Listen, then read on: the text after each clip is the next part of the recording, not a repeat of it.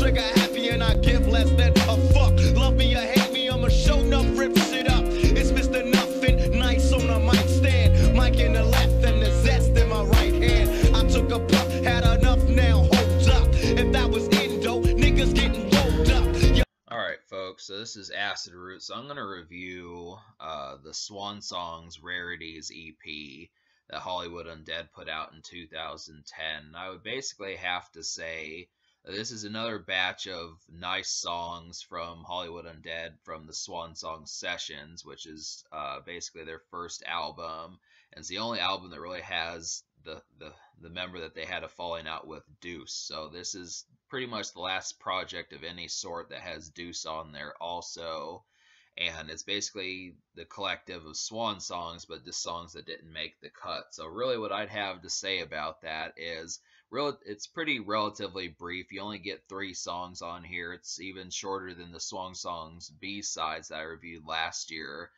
But I'm fairly certain that they probably recorded way more songs, because I know that they had songs on their MySpace and stuff like that back in the day. I just wonder some of the songs that didn't make the cut that we could have even heard further, because really maybe they just felt like some of these didn't even deserve to have even official release to purchase, but that it's still relatively scant. I felt like it probably could have been like 5 or 6 or even 7 songs that something like that could have happened. But one song that at least made it, I feel like the best song on this project is, the best song I felt like on this project was The Kids. Deuce has a real nice melodic and sing-songy verse on here, and then it leads to the rest of the group members with their standard rapping, which kicks ass. And I would have to say, I really like the beat on there. It kind of felt like, yeah, The Kids had a real kind of snakish and kind of brooding beat and stuff. It really felt kind of menacing and like a club setting. It's definitely good to have gotten those kinds of vibes. It sounded pretty ahead of its time for 2007 or 2008 when they made that. And then like Bitches was kind of the more emphatic. I mean, these were the kind of songs I know that Hollywood Undead did back in their MySpace days. Definitely something.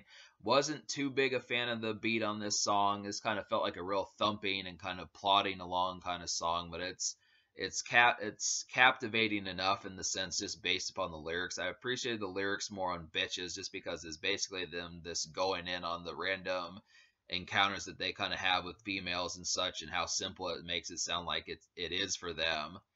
And that's kind of the concept there, just kind of getting that. And Deuce, of course, did the hook every single one of these. So that's kind of the concept as far as that kind of goes. But yeah, I mean, this is really just more of the same in terms of what to expect from like Hollywood Undead with these sorts of things. I really felt like the whole Swan Songs assortment was really like, it packed like a lot of punch that Hollywood Undead did at that particular time.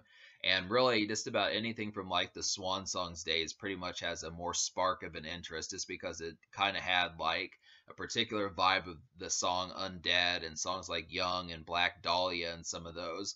I mean, obviously I need to listen to more Hollywood Undead, but it just feels like that was like a really great debut. It really feels like that was kind of like the Slim Shady LP that just was pretty much bona fide seen as like a success, and 50 Cent's Get Rich or Die Tryin', Snoop Dogg's Doggy Style. It was just an overall great debut that had a lot of charm to it, and an overall appeal that just was very charming. And that just really happened to be the thing. It's just good to kind of see that from like the Swan Songs collective. It's just the fact that they had like 2 EPs just with leftovers from that album recording session just proves how much interest that people had at that around that time. I mean, because really Swan Songs Rarities came out in the spring of 2010, and Swan Songs came out in like summer of 2008. So that was quite a distant way to go with that, carrying the album rollout for such a thing. So that's just kind of the thing there. But I didn't really care as much for Circles. I mean, it was decent. I definitely liked the song, and the Hollywood Undead rendition of it's pretty good. But I felt like Deuce's version was just better.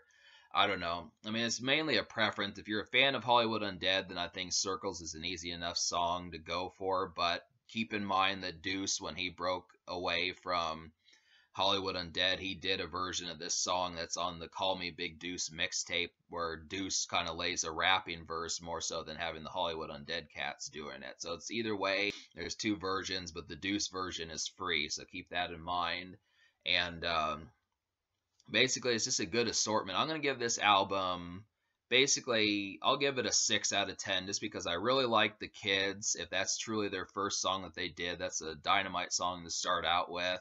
And then Bitches was decent. It's above average. It's not like a song I would always immediately go for, but it's pretty solid. It's better than several. I could say I could definitely give it like a B or a B plus in terms of the sheer kind of quality relative to it. And then Circles is just a good song. I definitely like the beat on there. It just has a real kind of hypnotizing and kind of melancholy type beat in the piano or whatever type keys that is in that song. But I would have to say I prefer Deuce's version better. But Deuce basically knocks out these choruses. It proves that he can do that, and these rapping verses are just grand in the sense of them being able to really top this out and kind of have that appeal. There's just something about the Swan Song sessions that just has that kind of appeal, like I said, as far as that goes. But the social score doesn't really get a score just because these were just rarities and they didn't try to promote it that much. And really, you can only buy this project online if you can even get it at all anymore.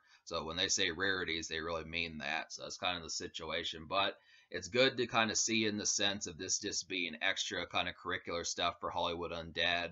And we need more stuff like this. Definitely, it's always good getting EPs that kick ass because it's always like a shot in the arm in terms of quality there.